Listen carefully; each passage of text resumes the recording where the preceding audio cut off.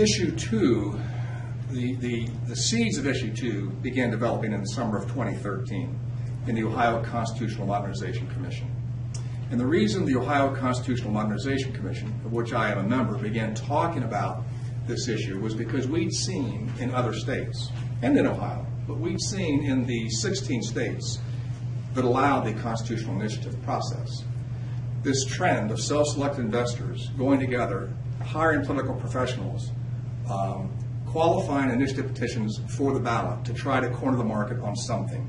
In California, it began in the year 2000 when the highway lobby hired some slick political professionals to qualify a proposed amendment for the ballot to require that 90% of all transportation funding would go to highway building. Fortunately, the voters of California turned it down by a 58-42 ratio.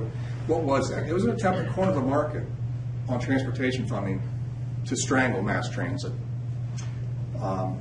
Now, Issue 2, these discussions on what was going on in California, what was going on in other states, where self-selected investors were trying to seize a popular or popular-sounding issue, put money behind it, and try to create a monopoly for themselves, or a commercial exclusive, if you don't like the term monopoly, clearly a commercial exclusive for themselves.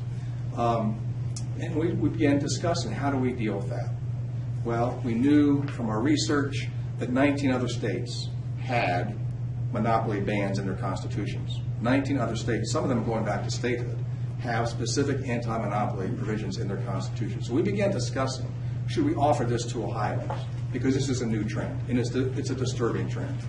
We were discussing it at our slow bureaucratic governmental process, and yes, it is slow and bureaucratic, when something happened in March of 2015.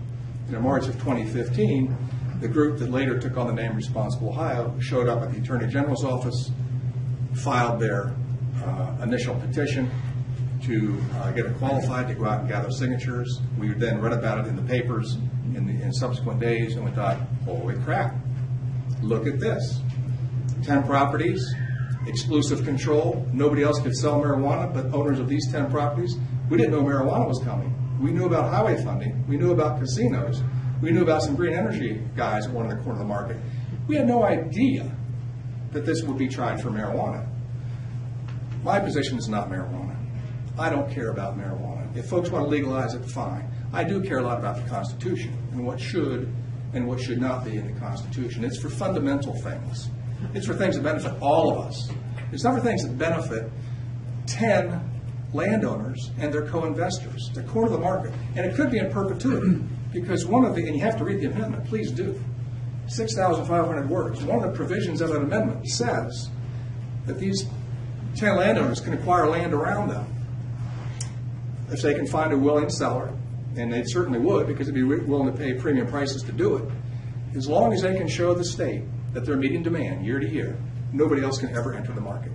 The only way the state could ever grant another license to an 11th, 12th, or 13th landowner is if the state could prove through annual audits, supply and demand audits, that these 10 are not meeting the demand.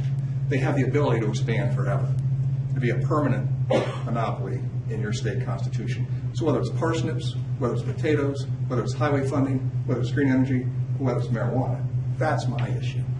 If we want to legalize marijuana, we could have done it through the statutory process.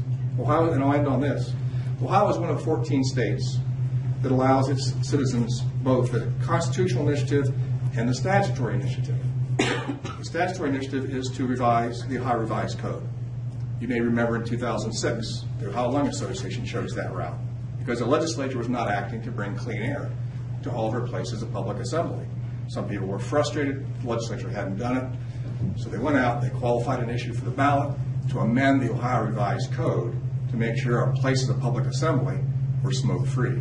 The people approved it overwhelmingly, and since 2006, we've had smoke-free air in all of our places of public assembly. To legalize marijuana, the same route could have been taken.